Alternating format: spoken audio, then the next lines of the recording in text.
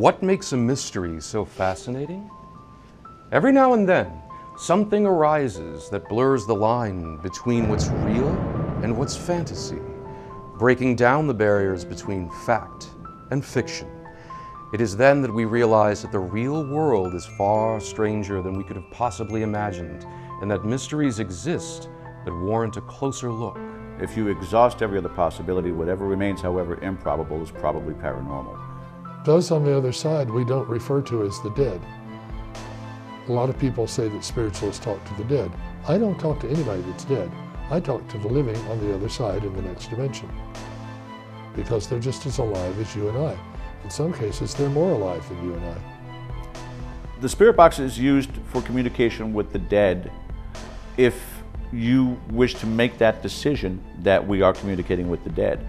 We still don't know. We still don't know what it is we're communicating with. This is one of the things that make this still a pseudoscience.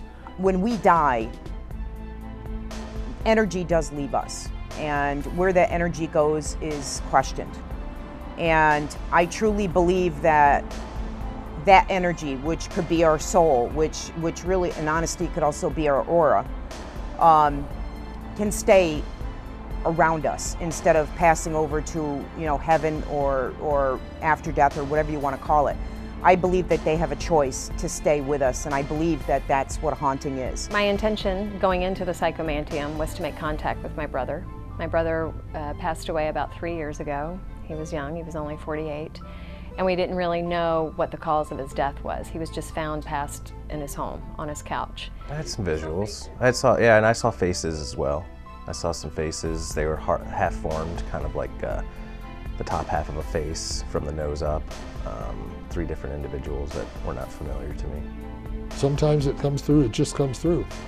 Because many times we'll ask the table a question, and the table will give us an answer, and then mediumistically we are given information to clarify that answer or to make sure that we understand what it's all about. Do we know we're communicating with the dead, or do we hope we are? If you talk to somebody perhaps from a strong religious background, will say that everything we're speaking to is demonic, trying to manipulate us.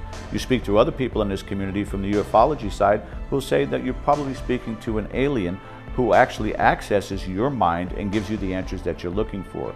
You speak to somebody else from ideology who will say that it's probably multidimensional, that you're speaking to something or someone that never even existed on this planet. There are too many different ways to look at this of what we're communicating with, but we have to start with the hope that what we're communicating with is our loved ones.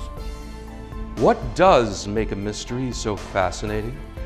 Is it the thought that there is more to this world than we can ever see, hear, and touch? Or is it how, after every possibility has been exhausted, we're still plagued by the same burning questions, how and why? It seems we may never have the answers to all of life's mysteries, but it is in our nature to keep searching. I'm Brendan Rogers. Join us next time for more Mysteries from the Inn.